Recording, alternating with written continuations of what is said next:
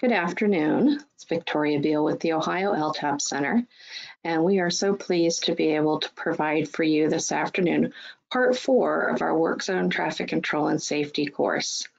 We have done this as a series of webinars, starting with a webinar, I believe a little over a week ago, where Ray Brushart, who's our instructor for this course, began at the beginning of our normal day-long course and has provided you the information that you would have received had you been able to attend in person.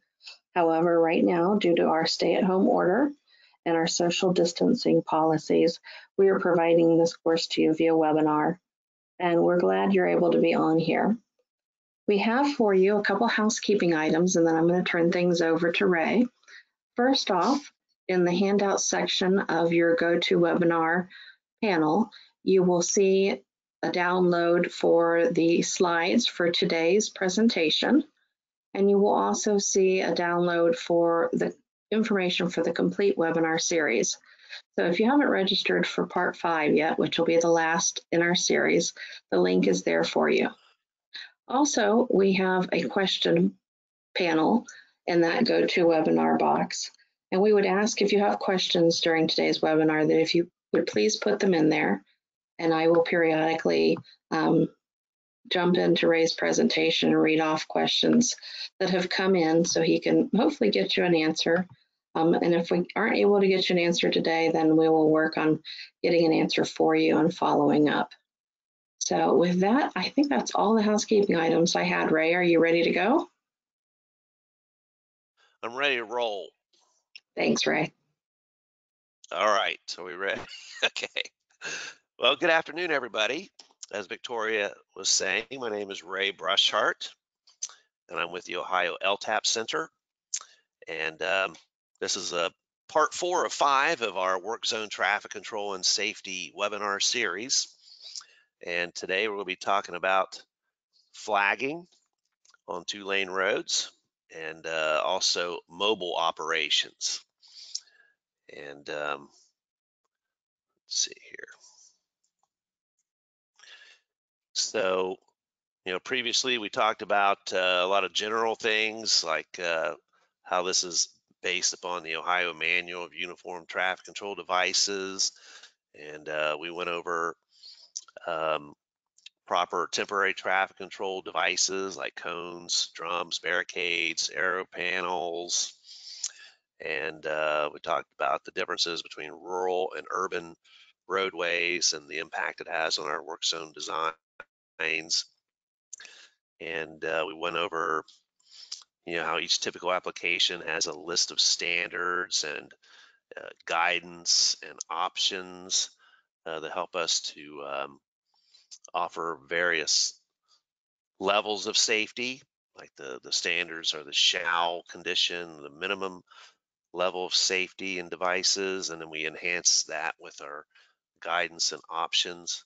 We also talked about roadway safety concerns, and we went over some roadway crash statistics and work zone crash statistics. And we talked about the 2-lane rural road being the most dangerous type of road in Ohio. And because that's where 2/3 of our roadway fatalities have occurred. And so, we talk about flagging today. We'll be talking about working out on these 2-lane roads and closing one lane of those 2 lanes. And so we want to make sure that we don't make it even more dangerous than it already is, right? So we want to make sure that we provide ample advance warning to the motorists. Most of the time they're traveling at 55 miles per hour on these 2-lane rural roads, or even 45 and above, but we already learned that 45 is high speed. So, we have to accommodate high speed traffic on these 2-lane rural roads. They need plenty of distance before they arrive at where the flagger is standing to make sure that they can slow down and be prepared to obey whatever the flagger is telling them to do. So let me get to the right screen here. Let's go ahead and begin our lesson 5. This is lesson 5 of my full day work zone traffic control and safety class, where we talk about flagging.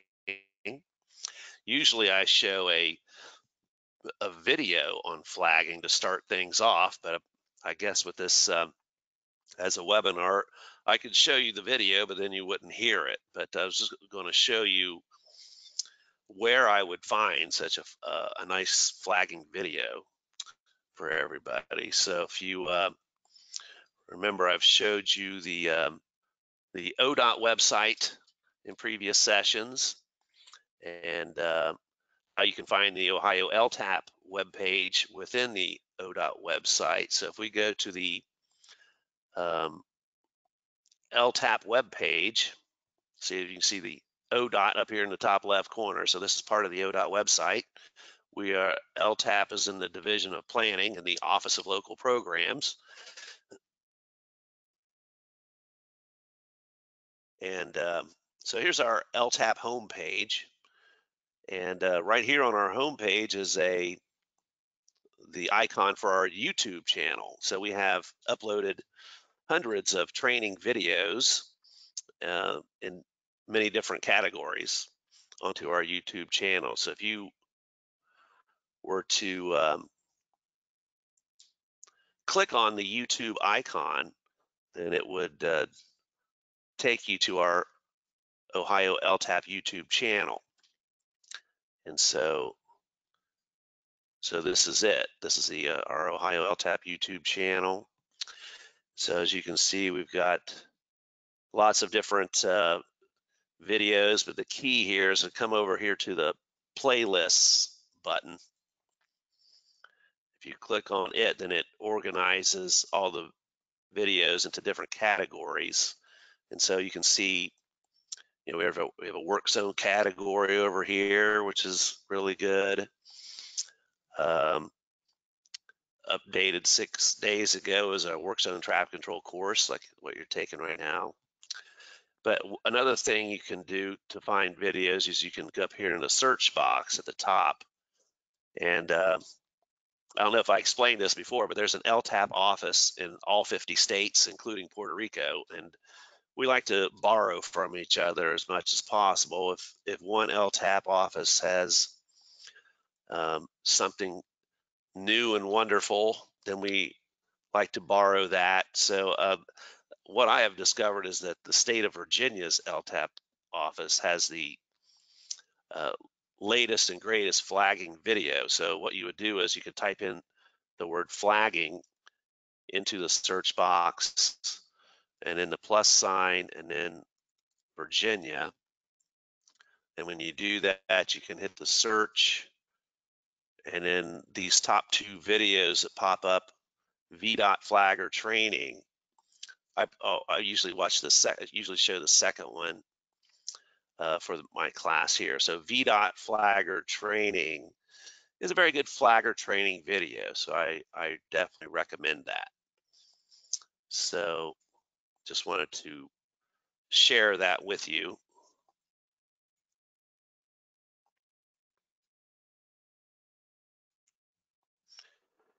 So as we begin our flagger training, we have to realize that flaggers are critical to traffic safety. Consequences of improper flagging may be severe, and flaggers have important responsibilities.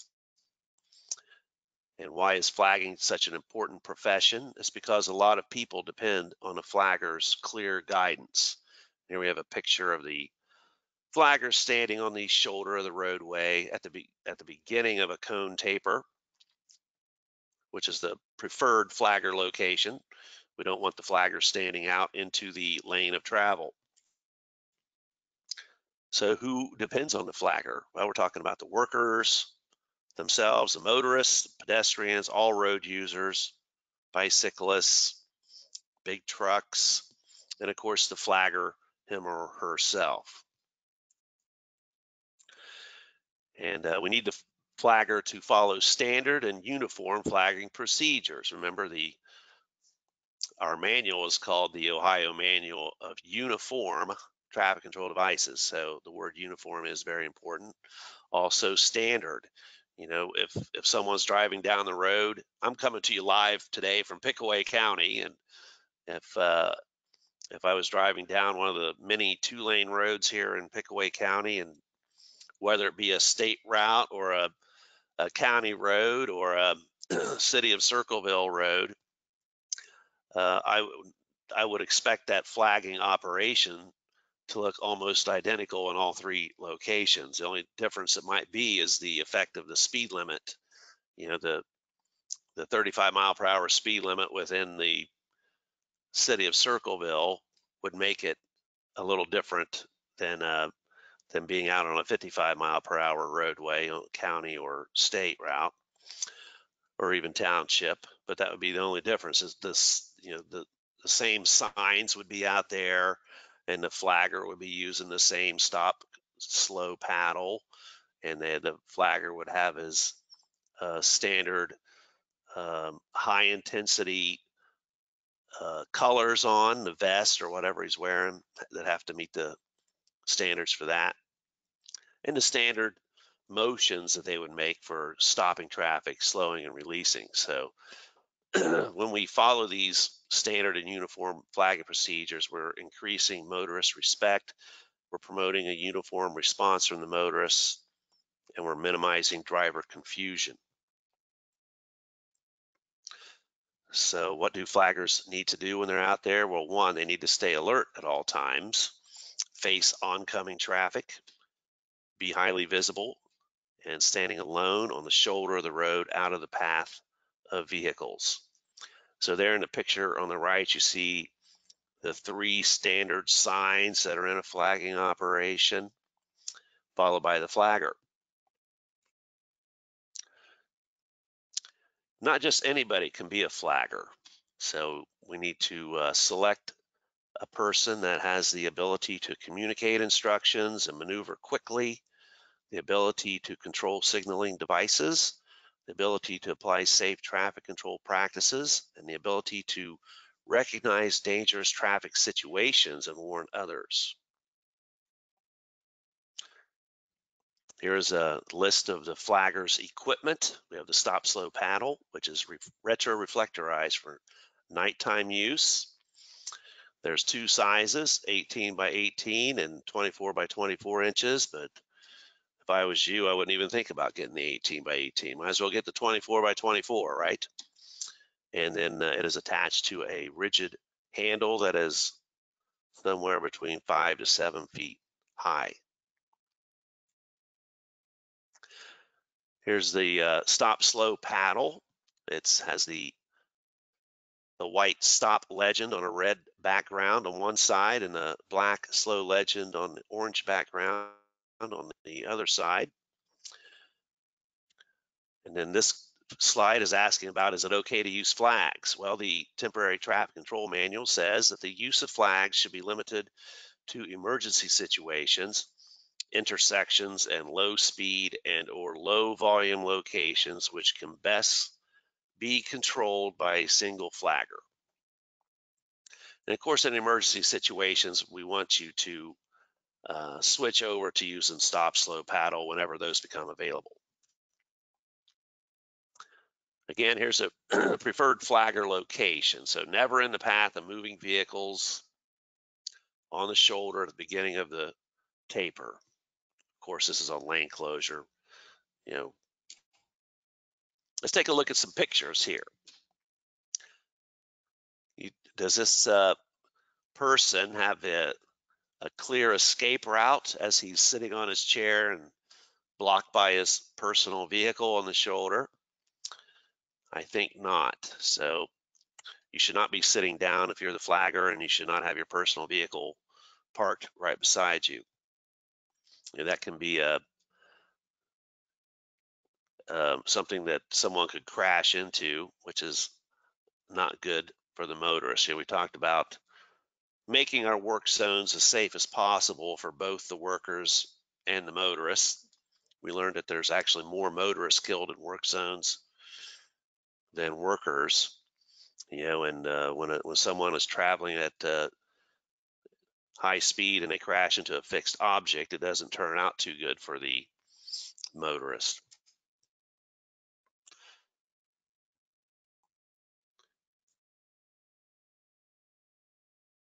Take a look at another picture. Okay, here's a picture that taken down in southern Ohio where we have lots of curves and hills. And if you look closely, you can see where the flagger's standing. Flagger is standing here behind a dump truck halfway through the work zone. And here he has the stop slow paddle jammed down into some old faded cone covered in tar. And it's right up against the pickup truck. So basically, he's making everybody stop. And then he, by himself, waves them around if he thinks they can make it around that curve. So, needless to say, this guy got some time off with the way he set this work zone up. So the flagger should be well in advance the other direction of this work zone, and have a buffer space included as well. And this should have been a two flagger operation. So currently in Ohio, we do not require flagger certification or registration, but if you would like to get proper certification or registration, you can get those from ATSA. That's what I did. I took a week-long course from ATSA, which stands for the American Traffic Safety Services Association. If you go to their website, you will see that they have dates already scheduled to come to Ohio in different locations, and you can become a registered flagger and also things like registered traffic safety supervisor or worksite supervisor, things like that. And also the Ohio Laborers Union offers training as well. How about this picture? We see the flagger standing in the middle of the road talking to either a worker or a truck driver. And that's definitely not the preferred flagger location here. Again, they should be well in advance of the work zone on the shoulder of the roadway. Here's a couple of good pictures. We got this guy sitting on his tailgate reading a book with the stop slow paddle jammed down into a cone. So this guy obviously has not heard of distracted driving or anything like that. So he's right in harm's way, definitely, as he's sitting there on that tailgate, not paying attention. And then here we have a guy laying on the road instead of standing. That probably doesn't sit too well with his boss or all the other motorists driving by.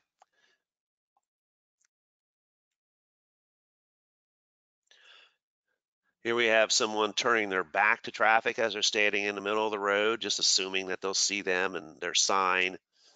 And we talked about this sign here on the right side. It says flagger ahead. We want you to update your flagger sign. It should be a symbol of the flagger instead of the words flagger ahead. This guy's sitting here in the shade. Might not even recognize him as a flagger there. And he's using a he's using an orange flag. So that's not the proper color. If you're going to use a flag, it's red, and it's only for emergency situations. This looks like it's routine roadway maintenance here, so you should be using the stop slow paddle. Here was a video that I had to play. For some reason, it stopped working, but it's a person on a bicycle. The flagger is on a bicycle, and they have the stop slow paddle pointed straight out. So it's not even, so the letters are up and down instead of across. And he was, it's like they had some kind of a combination of flagging and a mobile operation.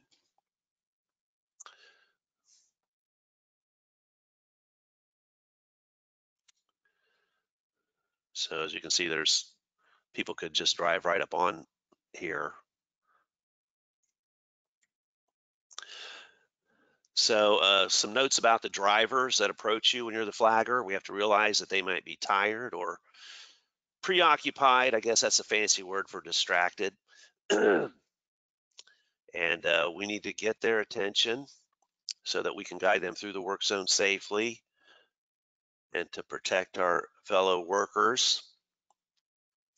So, that has to do with our advanced warning area, the signage, and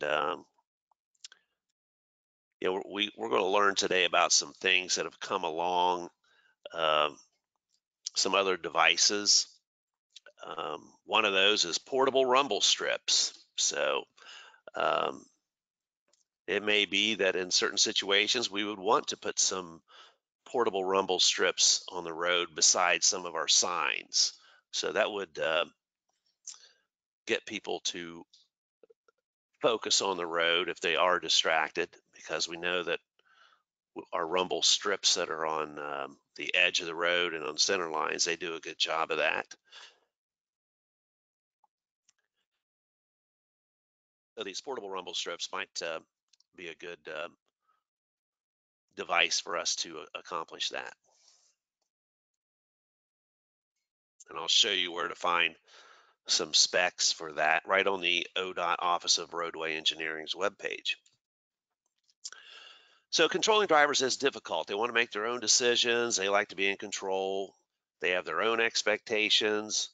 Work zones are more prone to crashes, and some people think the flaggers are just in their way. They're not, maybe they don't have much respect for flaggers.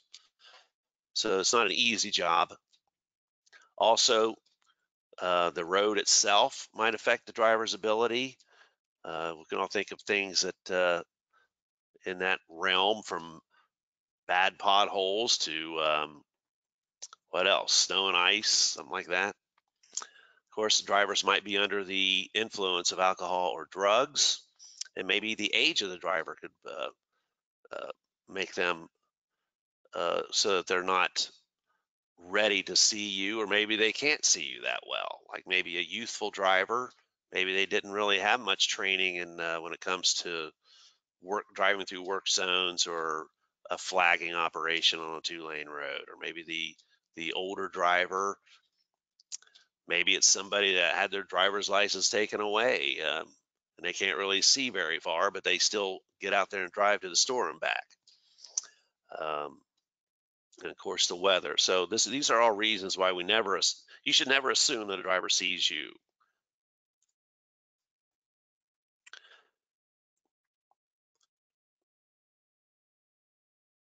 If we open up the temporary traffic control manual to chapter 6E, we can find out a lot of information about flagger control. At the very beginning of 6E, it says there's a chapter on the flagger. It says when operations are such that signs, signals, and barricades do not provide the necessary protection on or adjacent to a highway or street, flaggers or other appropriate traffic controls shall be provided. Signaling directions by flaggers shall conform to the OMUTCD. So if we actually opened up the manual, so let's do that. Got here's the temporary traffic control manual. If we went up to section 6E,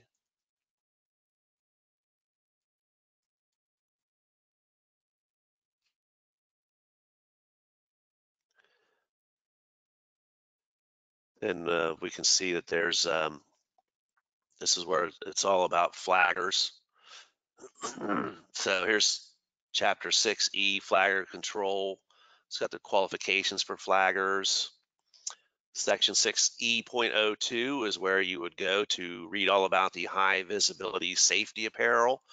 It's a standard. Let's see what this first sentence says. It says for daytime and nighttime activity, flaggers shall wear, not should, it's a shall, wear high visibility safety apparel that meets the performance class 2 or 3 requirements of the ANSI ISEA 107-2004 publication entitled American National Standard for High Visibility Apparel and Headwear, and labeled as meeting the ANSI 107-2004 standard performance for class 2 or 3 risk exposure. So when you have the proper vest or other apparel on for flagging, it should say right on the tag of that garment that it meets the ANSI class 2 or 3 requirements.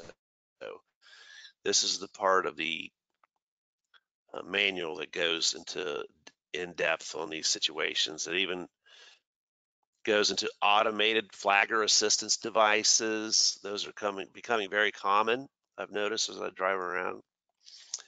Or a stop slow automated flagger assistance devices. So sometimes you have a temporary traffic control traffic signal, or sometimes you have a stop slow paddle that's automated. So that's one way to protect your flagger, right? Okay, so that's the section of the manual, 6E. Okay, so when we talk about flagging requirements, probably the easiest way for you to remember the flagging requirements are to remember the ABCs of flagging. So A means advance warning, B stands for be visible and alert, and C for control, how to properly stop, slow, or release traffic. So these are essential aspects of any flagging operation. So let's go through the ABCs here. A for advance warning. And we can check these out also anytime we want by looking at typical application number 10 in the temporary traffic control manual. So it says for advance warning, we need to let the public know that we're out there working, and we need to have these signs installed before we start the flagging operation. One little note is when you are installing the signs, you are a mobile operation at that point, so you should be abiding by typical application number 17 with your high intensity flashing strobes and lights on as you are doing that.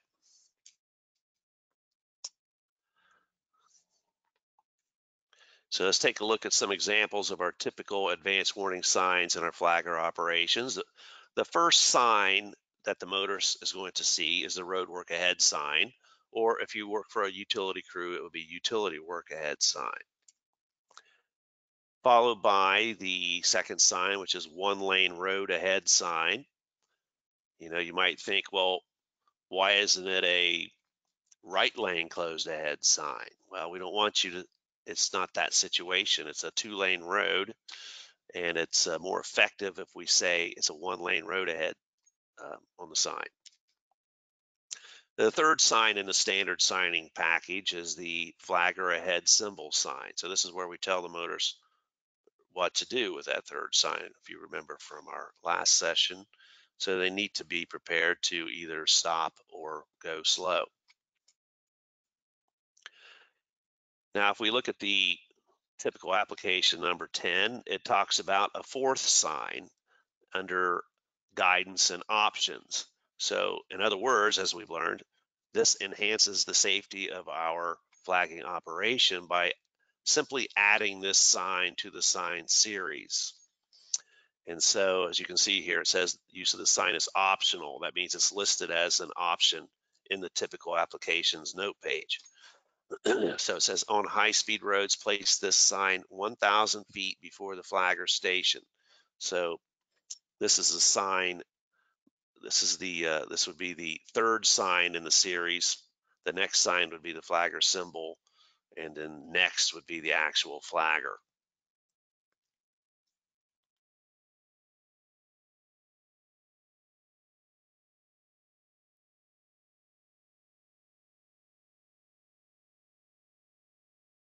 Ray, we have a question in the question pod. It says, do public agencies have independent consultants to visit randomly and verify if flagger/MOT rules are used as per specs?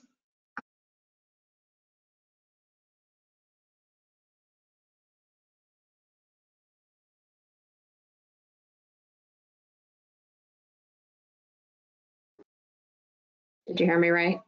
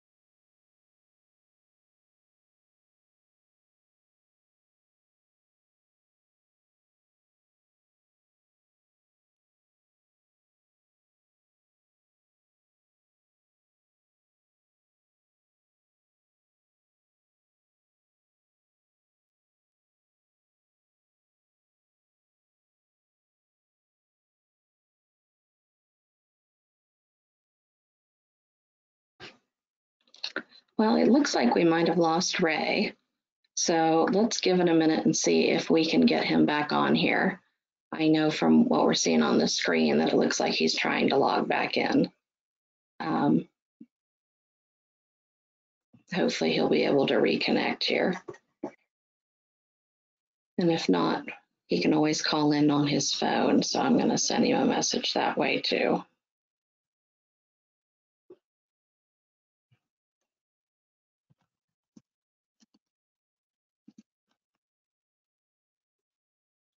So hopefully he just got my message there, letting him know to call in on his phone. This would be a good moment to take a stretch break.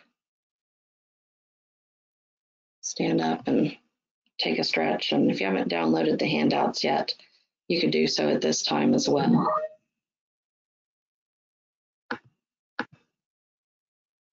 I'm going to send him the number real quick.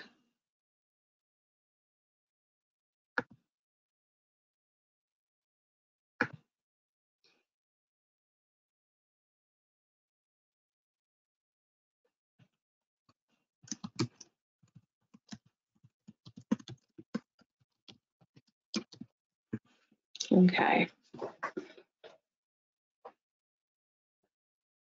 So while Ray is getting the number to give us a call and get the audio back rolling again, I also know that he would want to mention about our RON updates. And I don't know if very many of you have seen our RON updates before, but they're called RON because of the route of navigation, RON. And then we have those available on our website. And we do have RON updates that are focused specifically on work zone traffic control and on flagging. So when he gets back on here, once he's moved through the rest of the information, I'll ask him to please also show the RON updates for you. So we know from looking at his screen that he's working on getting himself called in. So that'll be a good thing. I'm sure he'll be back on here in just a minute.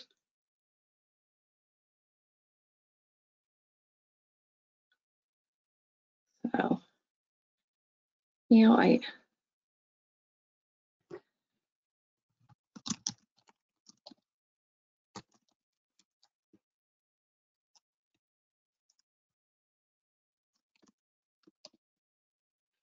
going to send him another message.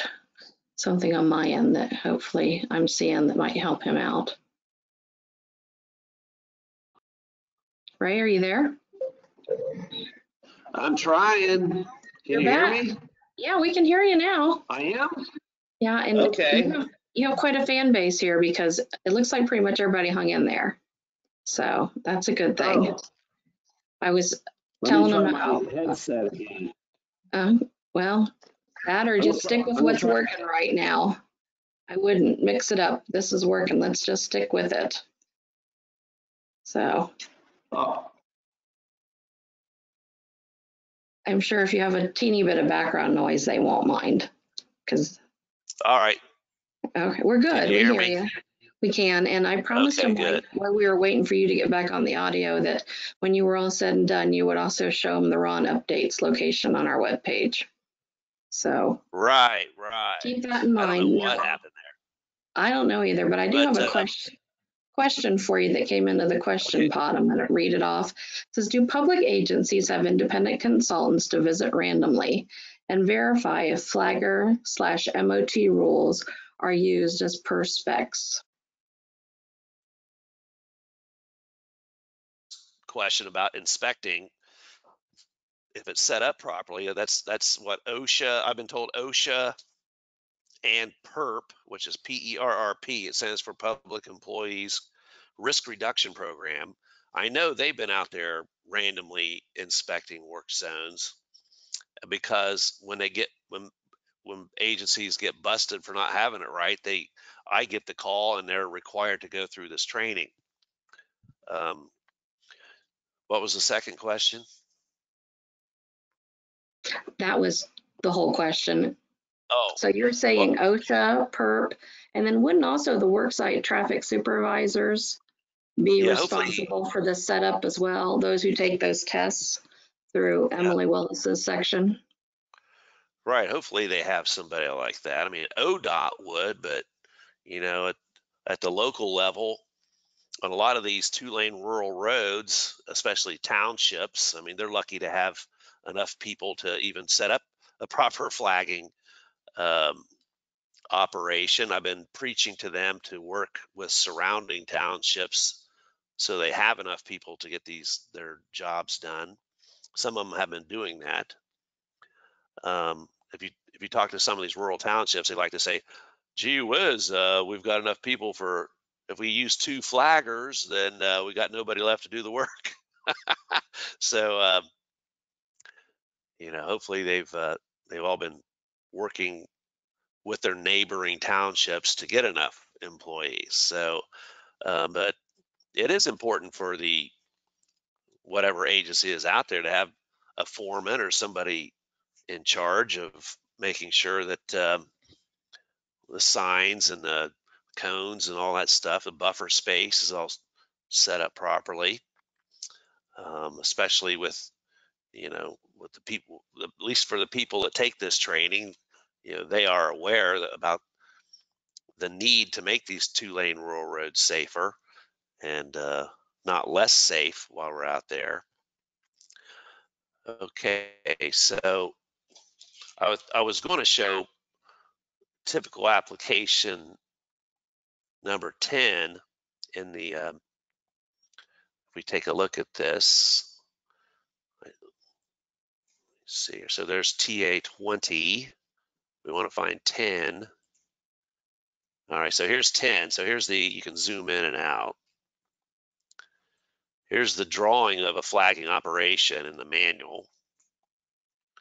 But then I said, it's important to read the note page that goes with this. So in the note page, let's zoom in on that so it doesn't hurt your eyes.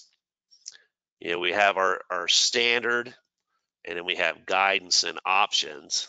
Well, up here in the options, it says a be prepared to stop sign may be added to the sign series. And then if you go to the guidance down here, it says when used, the be prepared to stop sign should be located between the flag or sign and the one-lane road sign. So that's where that information comes into play. So again, you not only look at the picture, but you got to read the page that goes with it as well.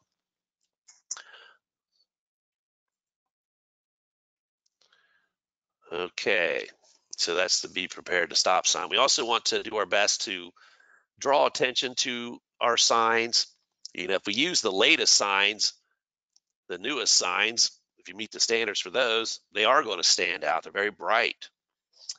But here in this picture, just shows that just putting down one of your newer cones beside the sign draws attention to it.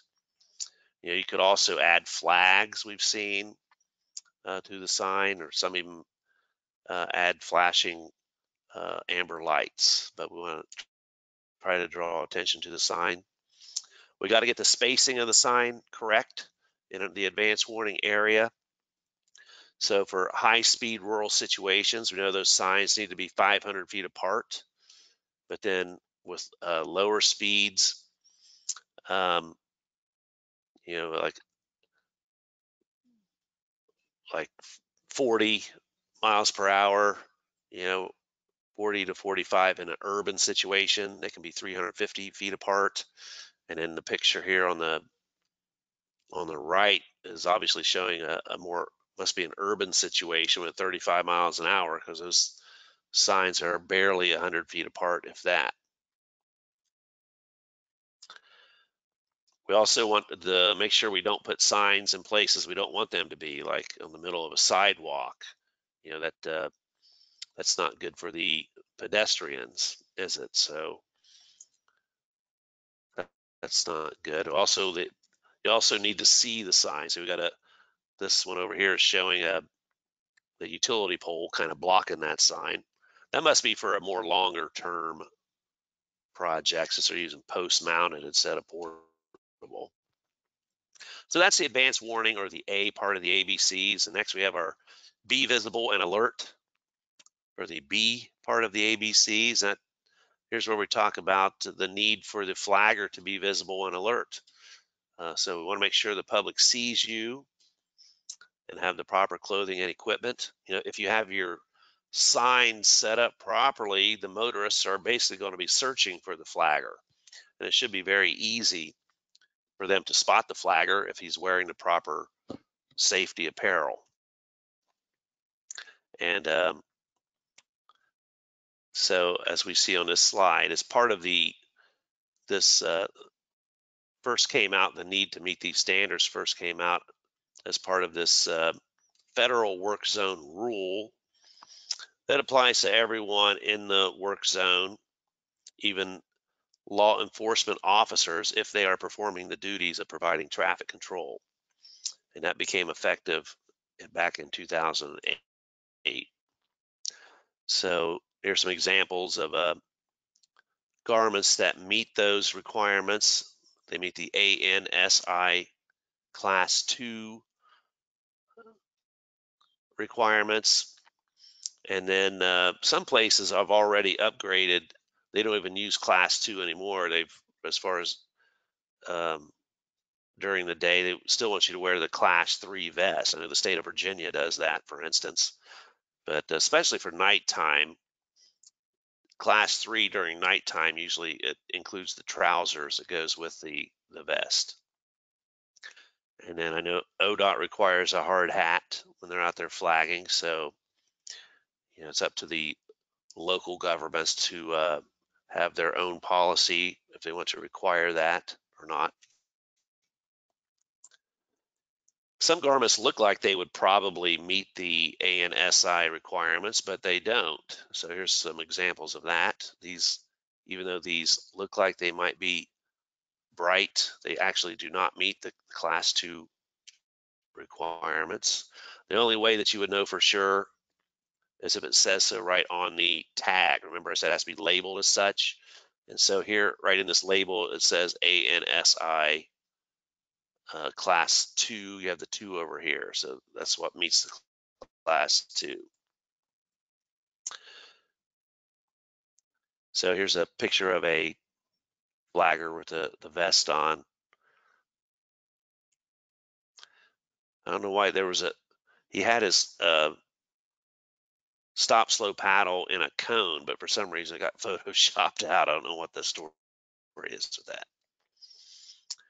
So let's also talk about the taper that we install as part of a flagging operation. So on 2-lane, 2-way roads, we need to discourage drivers from moving into the open lane because head-on collisions are possible. So we need a taper out there. And this taper is much shorter than a merging taper. Even at high speeds, the length of this taper is only 50 feet to 100 feet long maximum. And this encourages drivers to slow down. That's because from a distance, it looks like a wall of cones across their lane. another difference between this and the merging taper is that the requirements are for the spacing of the cones is different. They're closer together in the taper than they're only 20-foot maximum in this sort of taper, and it's the speed limit in feet between cones is the requirements for the merging taper. I'll show you that here in a minute. So here's a depiction of the two-way traffic taper on a two-lane road in a flagging operation. So as you can see, it's only 50 to 100 feet long. So then the final letter is C for the ABCs. It talks about control. So remember that a flagger is considered to be a legal traffic control device that must be obeyed. So the flagger must have these three basic flagging skills: stopping, releasing, and slowing traffic. So here's some pictures from the manual. So it says when we stop traffic, we've got the word stop from the stop slow paddle pointed directly at the motorist with our right arm extended, and then our left hand is raised with the palm facing the motorist. Or if we're using a flag, our right arm is extended and the flag is straight out, hanging down. Usually it's a weighted flag so that it stays hanging down. To release traffic, we are then going straight up and down with our extended right arm, never above the shoulder, just to the shoulder height. And to slow traffic with the stop slow paddle, where we have the word slow. You might even use your left hand going up and down slowly to get them to slow down that way. So we're not waving the signs or the flag in that instance. That would confuse the motorist. So here's a picture of a flagger with in the stop position.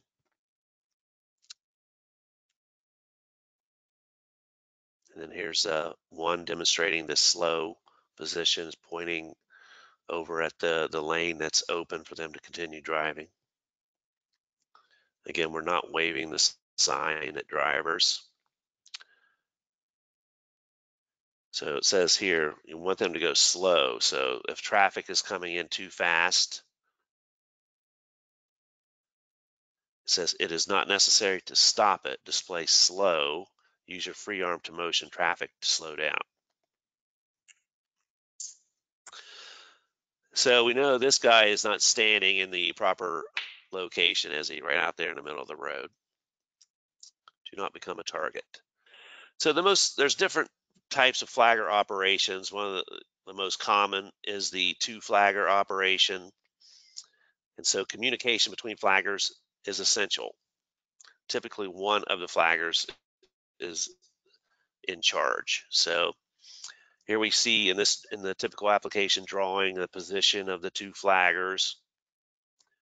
So we note that it's made a special note that there are no arrow boards in a flagging operation. That would the motorists would be focused on the arrow board flashing and not the flagger. So we don't use arrow boards. So here you can see the cone taper here. So it's showing that the flagger is standing at the beginning of the cone taper. And it also shows a buffer space in here. So the distance between the end of the taper and the actual workspace, that is the buffer space.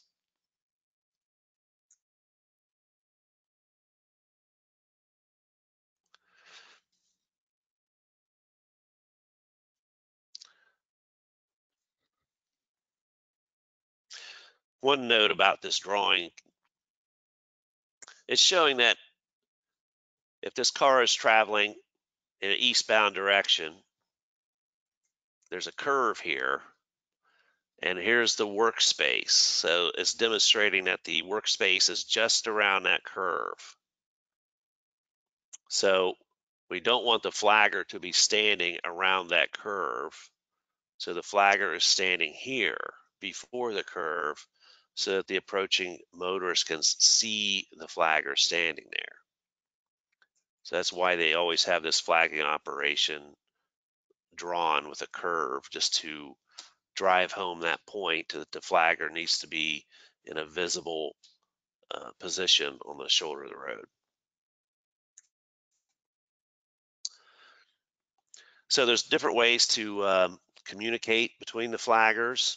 If it's a short distance on a straight road, maybe you can communicate by sight and have a signal like the raising of your hat for letting the other flagger know that it's clear. Otherwise, the preferred method is with the two-way radios. They have another way that I've never seen it used here in Ohio, the flag carrying method, where you actually hand a motorist a flag and tell them to give it to the other flagger at the other end of the job. But I'm sure a lot of flags have disappeared with that operation. So the sight method, both flaggers have visual contact at all times. Two-way radios are needed when flaggers cannot see each other. Or maybe you have multiple flaggers. Anytime you're flagging operation, if it's a lengthy operation, maybe you have some intersections in between or a lot of driveways, and maybe you need to have more than two flaggers. So it's another reason to have two-way radios. Of course, you want to make sure you have the radios charged and bring spare batteries. There's a flag here. And then we have a situation here of the advanced flagger. And the reason for the advanced flagger is to sometimes they might have to stop each vehicle or advise them of the situation ahead or to give instructions. Just to maybe it's a situation where you've got some curves and hills and you just want to make sure that the motorists, you're doing the best you can to provide ample advance warning that there is a flagging situation ahead. Sometimes it's okay to just have one flagger to do the flagging, but you have to meet some conditions for that to be okay. It needs to be a low volume road with good visibility in both directions, a short workspace. A lot of utility operations fall under this category. Maybe they're just working on one utility pole, for instance, and you're not going to be there for that long, so short duration, and then lower speeds. So here's a depiction of a single flagger operation. We got the one flagger standing here on the shoulder of the road directly across from the workspace, and they have good visibility in each direction. And here's a picture of one showing that it's a good idea to have two cones at your feet over here on the shoulder of the road. And again, visible to traffic coming from both directions. And you're never stepping into traffic. Then here's a depiction of the multiple access points. This is the reason why you might have additional flaggers at cross streets or maybe some busy driveways. Flaggers direct traffic in the proper direction, making sure that no one pulls into a lane that might have traffic coming right at them. And then here's another special situation when we have to deal with railroad crossings at grade intersections with railroads. We don't want to allow stop traffic to back up over the railroad crossing. So you need to have good communication between the flaggers to make sure that that does not happen. And here's where we talk about nighttime flagging. Procedures are generally the same with a few equipment changes. You want to have a flashlight with a glow cone or lantern. Your retro reflectorized garment would be upgraded to meet class 3. And then your stop slow paddle needs to be retroreflectorized. And then we prefer you to have, actually you're supposed to have auxiliary lighting unless it's some emergency situation. If it's not an emergency situation, if we go back and look at the typical application in the note page, we'll see that there's really only one standard written on this page in the bold letters. It says at night, flag or station shall be illuminated except in emergencies. So that's why that says that.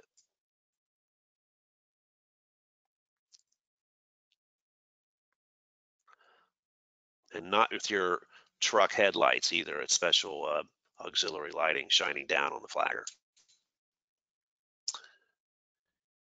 Then what do you do if you're flagging and emergency vehicles need to get through? So if you're a flagger, you want to allow that emergency vehicle right away as soon as feasible. However, you want to make sure you stop that emergency vehicle if it's not safe for them to get through for some reason. So as a flagger, you should plan ahead and think about if there is a situation that the crew is working on that day where you would actually have to stop an emergency vehicle from coming through. So if you need to handle emergency situations, again, we want you to anticipate the unexpected, be prepared to respond, and of course protect yourself as well. So types of emergencies would be drivers disobeying your command. What do you do if someone neglects to stop for you? One of the good ideas is to have a referee's whistle or an air horn to alert the workers that there is a vehicle coming through. And then crashes or accidents that would be listed as an emergency.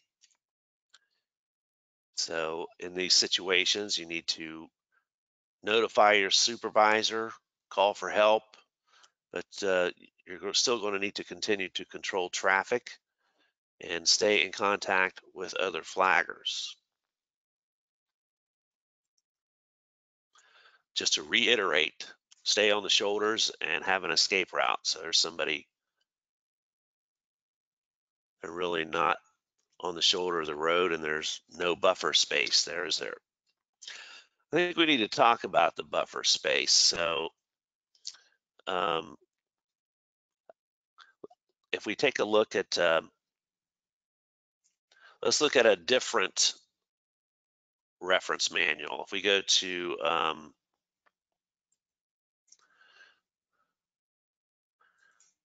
remember this, our little green flip book. If we turn to page 17 of this booklet, we can see the tables here. These tables, let's look at this bottom table here on page 17. It's this one right here. We zoom in on it.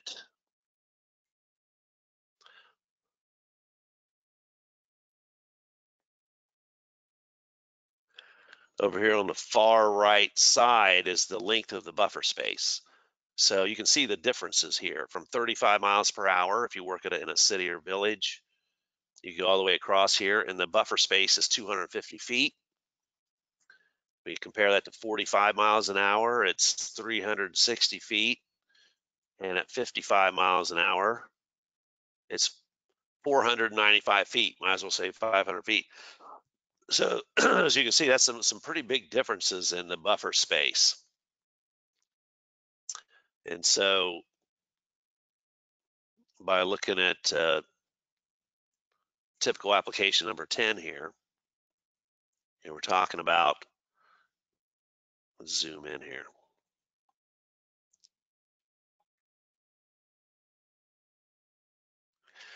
So the area between the end of the taper here at the center line into where the crew is working, this is the space, it's the buffer space. So it's always vacant, and it's there for the errant motorist to have room to slow down, come to a stop before he crashes into anything or anybody. So it's a safety option. In most typical applications,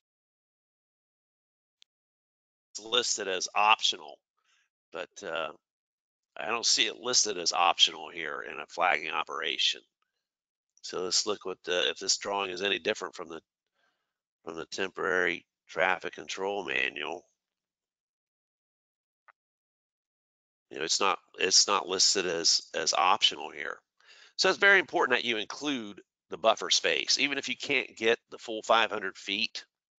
You get what you can, and I don't know. Sometimes there are reasons why you can't get that buffer space, but if you can't get that distance, then you should make a note as to why you can't. But you should never have people working in this area here. That gives you no room for error in high-speed traffic. So the buffer space is key to both the worker safety and the motorist safety. Ray, this might be a good time for your first poll question. Yeah, let's ask a couple of those. Okay, I'm going to go ahead and launch it. And this one did completely fit on there. So if you could please take a moment and vote. We'd like to get more than 80% of you voting. Just making sure everybody's awake out there. We had it all planned. Ray was going to drop off after the first half an hour, make sure everybody was awake. And then now we're doing poll questions after the second half an hour. Now the deal with Ray wasn't on purpose. We're glad we got you back, Ray, really. I'm glad to be back. Okay. It was quite a harrowing experience to know that I dropped off into space somewhere, and I was trying to get back. Well, I'm so glad that for once you didn't remember to set Do Not Disturb on your Skype chat, because that helped us get you back here. Oh. So. All right, a few more people need to vote. We're up to like 60% now. We need 80% voting. That's what we shoot for. You don't have to know the answer. Just go with your gut. We're not recording who voted what.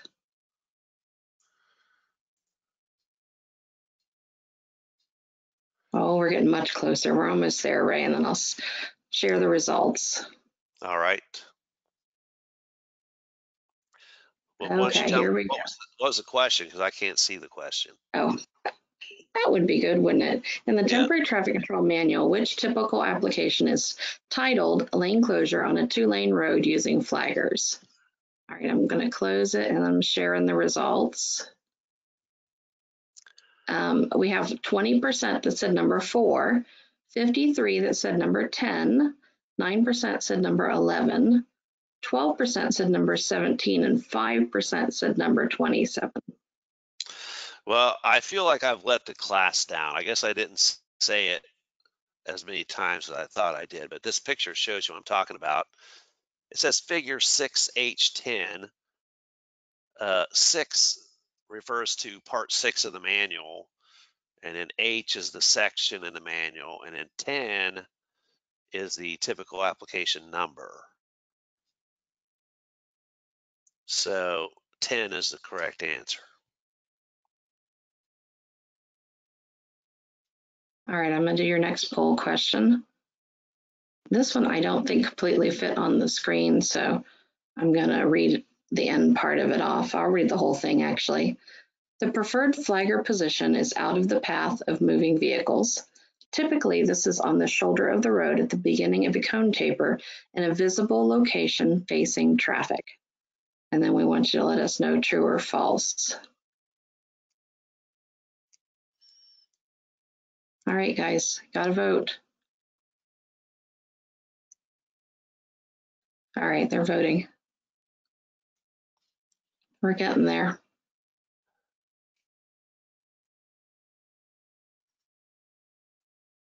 It's quite a few people voting because we have 193 people on the webinar today. So, okay, here we go, Ray.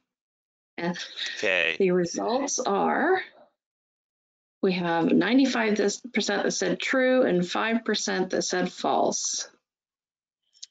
Okay, well, it's true. It is true. So,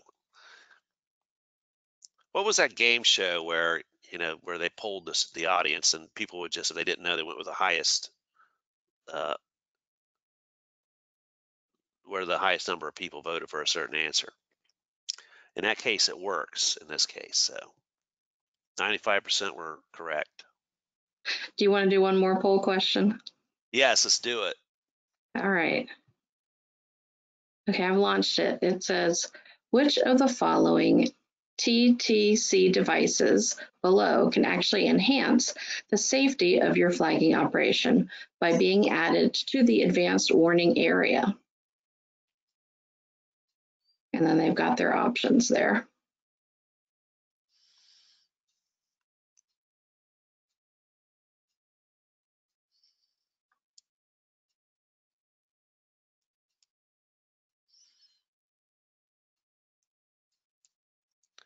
Okay, we're getting closer to 80. Keep voting, guys.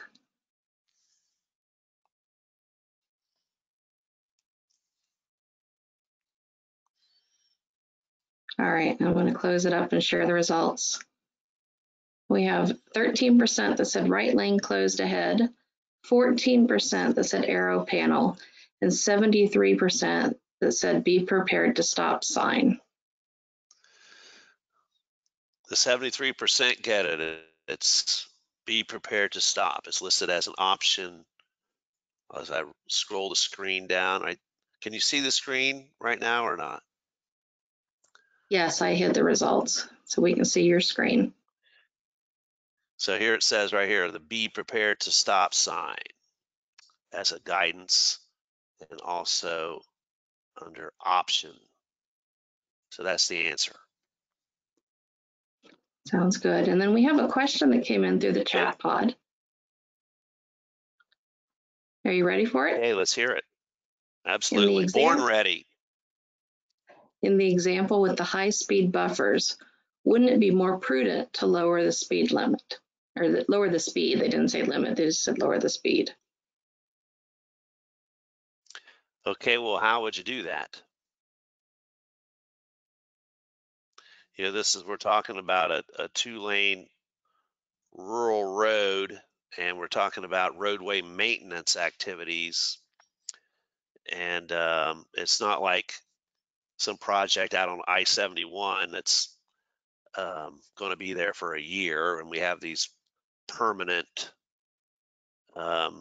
signage and expensive lighted up panels that tell people the speed limit.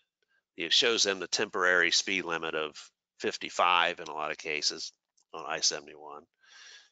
But you don't have that option on these jobs that the crew's going to be out there for anywhere from an hour to 6 hours.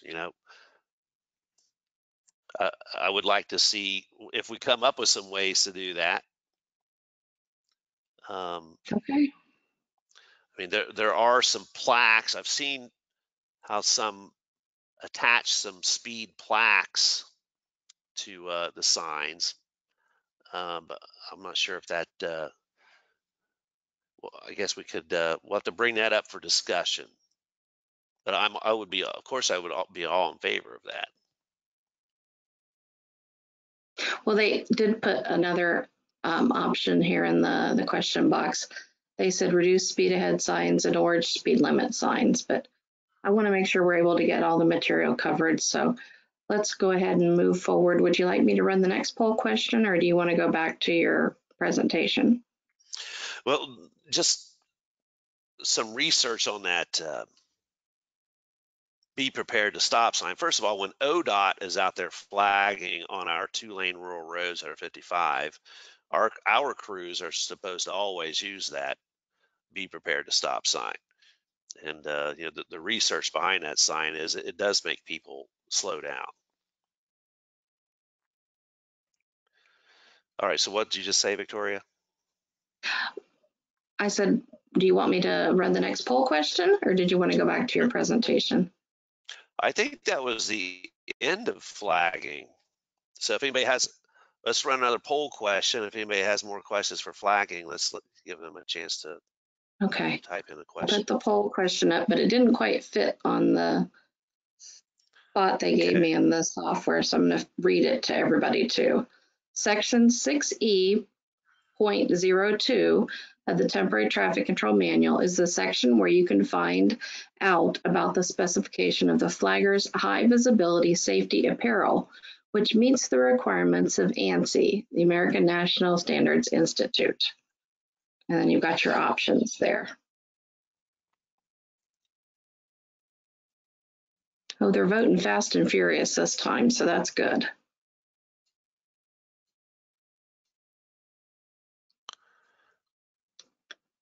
All right, I'm going to go ahead and close the poll out so you can see the responses. Or not, you can, but they can. 89% said true and 11% said false. It's true. I got it verbatim.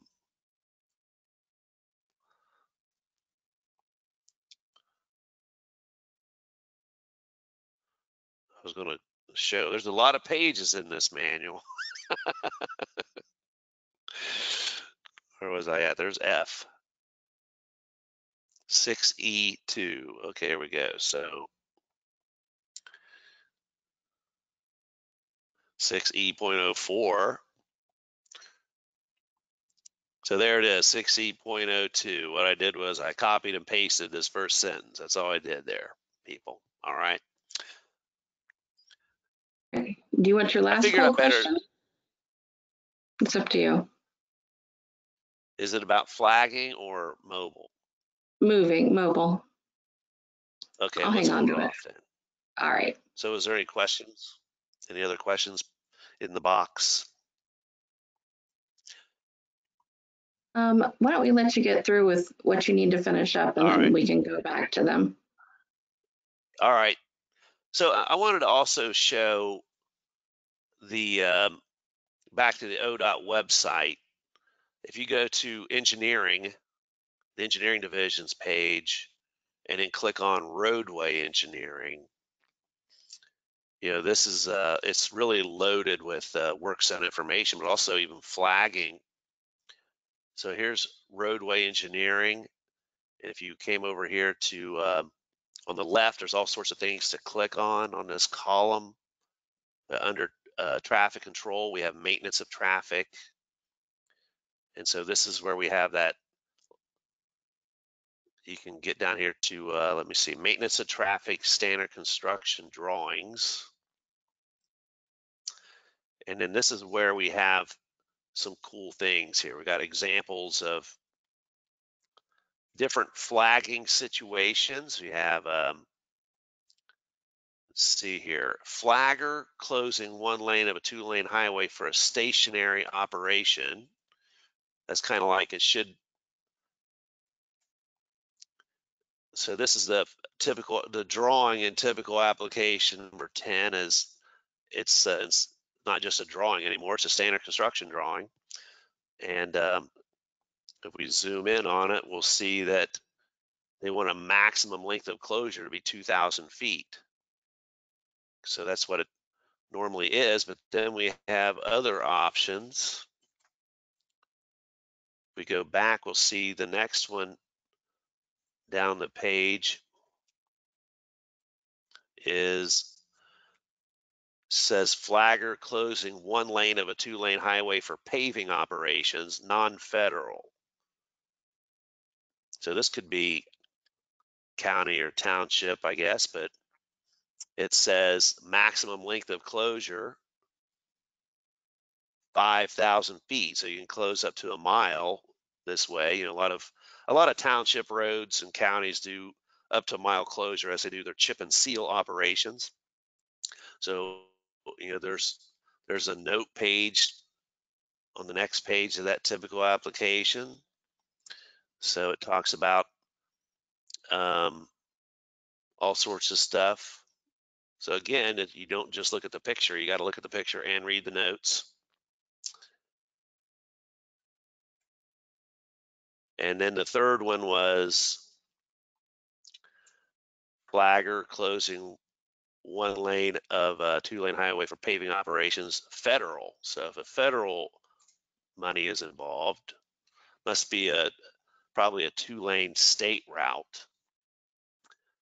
Then if we zoom in on this one, you'll see maximum length of closure is 9,000 feet.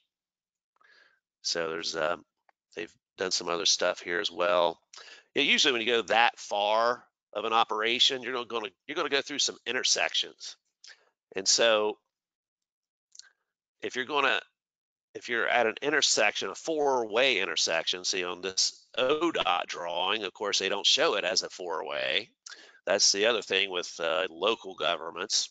We have, you're going to run into intersections and with 4 ways.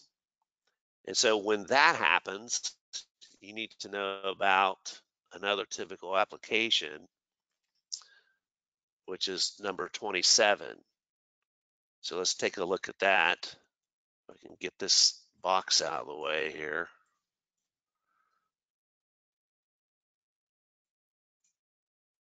It's kind of hard to do sometimes. Okay, so we come down here to where the typical applications are. We're going to take a look at typical application number 27. So this one shows us how to set up a flagging operation at a 4-way intersection. Let me zoom out. So shows you the signs. They're showing here that there's a work area in the intersection, but not necessarily if you have like in that standard construction drawing, you're just paving through here. But this is where you would get the information on how to deal with the intersection. Again, there's a note page that goes with this as well. So that's what happens, like if you're probably definitely within 1,500 feet of a 4-way intersection, your flagging operation is going to interface with that intersection. So you're going to have to know typical application 10 and 27. They'll fit. You have to tie them together. Okay, so I better get moving on to mobile operations at this point. I'm gonna run out of time. So let's move on to moving and mobile operations. This is where we're talking about work that moves intermittently or continuously. The work area and the workers are in motion. And then there are typical applications involved, as you may have guessed from the temporary traffic control manual. So here, if we let's see what is the difference between moving and mobile. Moving it is mobile for practical purposes, but there's a fine distinction. A moving operation, a special case of mobile operations. Could that be more confusing? Mobile operations are where you could stay in one location fewer than 15 minutes. It's usually during the day. There's some examples: manhole inspection, aerial cable replacement, overhead light repair, maybe even sometimes even pothole patching is set up in a way for mobile operation. If you're just walking behind your truck that has the cold patching and you're just filling in potholes with a shovel and walking along. Moving operations, though, they're similar, except the work is done during the movement and the stops are fewer. So this is where we're talking about pavement marking, striping, or street sweeping, mowing, surveying, or litter or trash pickup. So both of these operations require proper traffic control procedures. You run more of a risk of surprising motorists. So you need to figure out how can you become visible to the approaching traffic. It says work vehicles usually move slower than regular traffic, so this makes you a target for trouble. So there's a typical application here for each one of these situations that involve where are you inside the right of way? Are you off the shoulder? Are you on the shoulder? Are Are you in a lane of traffic on a 2-lane road, or are you in a lane of traffic on a multiple lane road? Each one has their own typical application. And visibility is a key factor. That's why when we look at these typical applications, you need to read the note page for the standards, guidance, and options. So we need to, here's the fundamentals: visibility, so all devices and workers are visible; advanced warning, so the public knows there's maintenance ahead; and control, proper traffic control, so people know how to, well, what's expected of the motorists. Are they going to stop and wait for guidance, or can they just change lanes and go around you? The first thing that's listed in the standards are about your vehicle. We need to make your vehicle visible to the traffic, either the work vehicle or the shadow vehicle. So we do that with our lighting package on the trucks, flashing strobes, flashing lights, or high intensity flashing strobes and lights, and maybe even a light bar across the top, or arrow panels.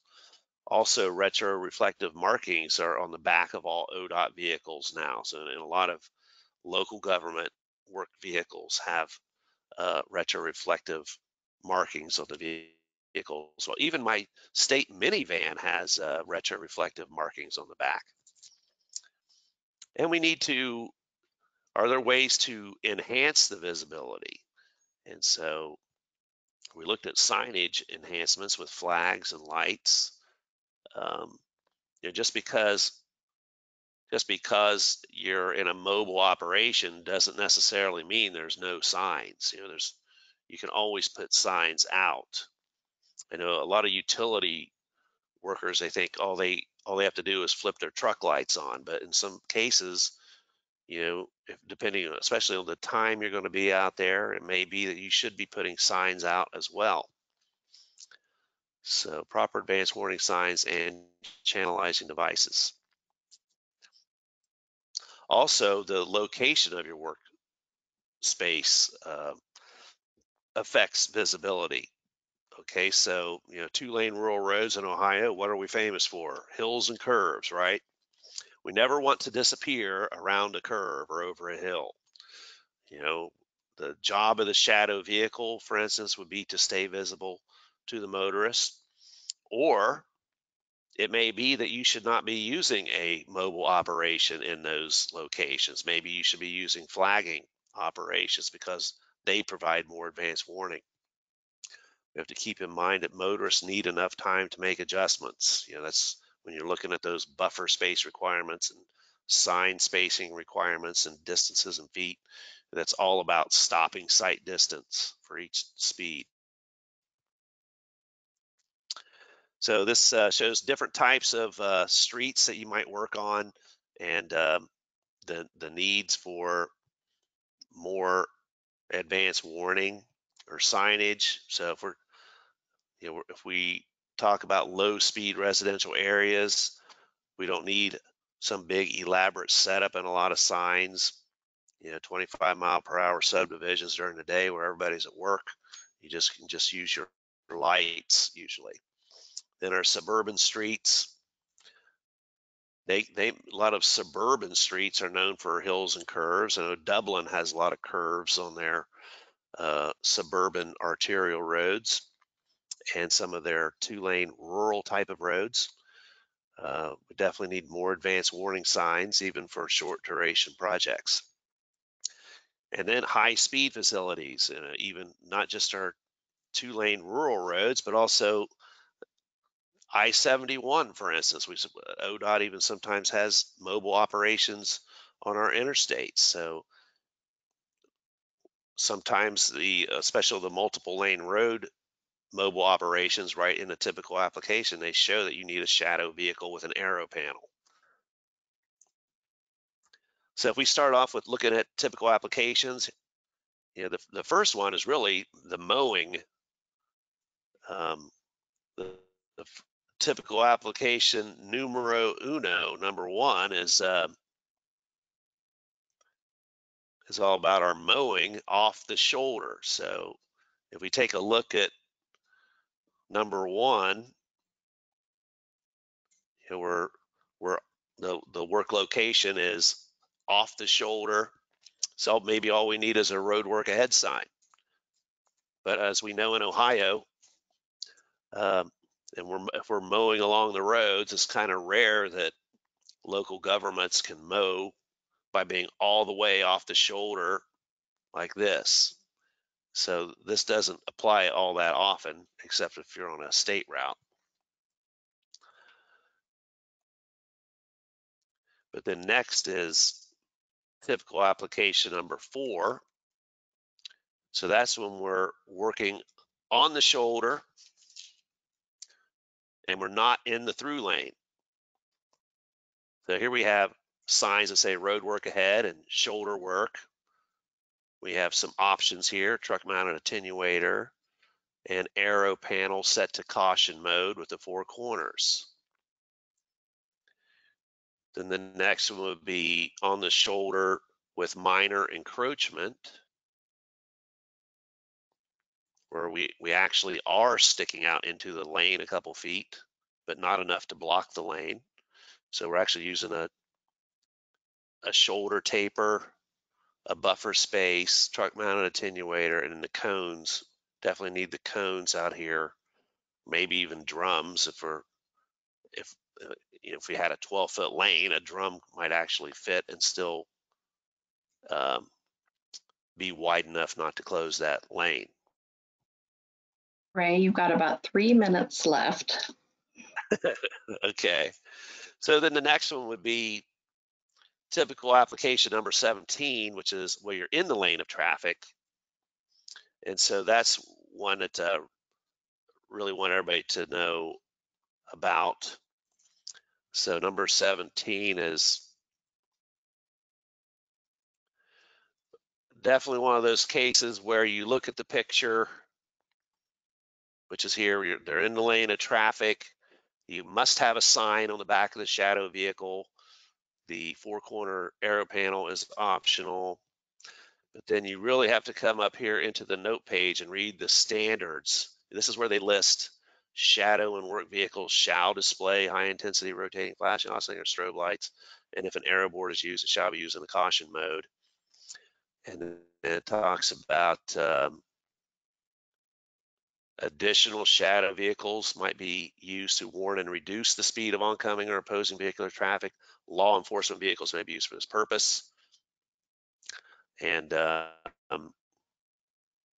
the final one is, there's also a RON update on our LTAP page devoted to typical application number 17. So that's I would suggest everybody read that, because we go over and above this typical application to show you even more things to consider when you're working in a mobile operation on a 2-lane road. And then the final one would be multiple lane roads, which is typical application number 35. So this is what you'd see, for instance, if you're on I-71, where ODOT is closing down either the left or the right lane. You can see in this case, we've got arrow panels on the shoulder and in the lane. So both these vehicles have arrow panels, so it creates like a chevron effect to get people over. And so you don't see signs necessarily on the side of the road before this, but that doesn't mean you can't put signs down for road work ahead. And if you're close in this lane, you can put a sign that says left lane closed ahead. But then, these are the large arrow panels that can be seen for over a half mile away because they're high intensity. So, and then there's, of course, the note page that goes with it here. So those are all the different typical applications that involve mobile operations. So again, the key is visibility. I went through those. So it says to use common sense, which, you got to think of, always put yourself into the driver's seat of the motoring public and ask yourself, if you were driving down the street at the speed limit, would I know that my crew is out here working and know what to do? So you know, you want to answer that question honestly to yourself. And so you definitely want to talk about this. Can't stress it enough to have a good tailgate talk before you leave the garage and exactly how you're handling that mobile operation. And if there's a lot of concern for advance warning, then maybe you should switch to flagging instead. Thank you, Ray. All right. We appreciate your time Yeah. today on this webinar, and we are right on 2:30, so I don't want to run anything over. We did have a number of questions that came in right at the end into the question pod, so we'll have Ray follow up with a question and answer document that we'll send out via email here within the next week. Thank you all for joining us today. We hope to see you on the last one of these webinars next Wednesday, and have a good rest of your day and stay safe. Everyone take care. Thanks, everybody.